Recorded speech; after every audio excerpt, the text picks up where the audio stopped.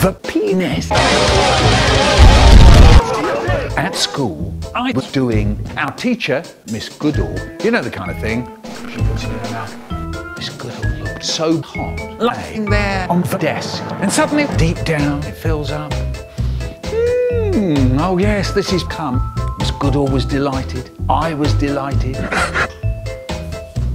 Later that day, he kept talking about toenails and stick cheese.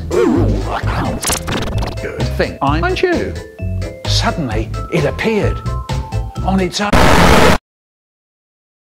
I skimmed the cat, still snorting away like mad. Later that day, the cops came in. They all had a moustache. Miss Goodall looked awful. They said, right, you kid fucker, you're going to prison.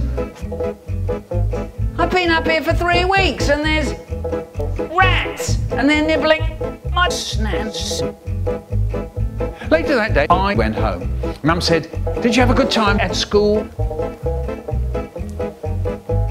Yes. But I want Miss Goodall back, and the cops wouldn't let me. And I cried.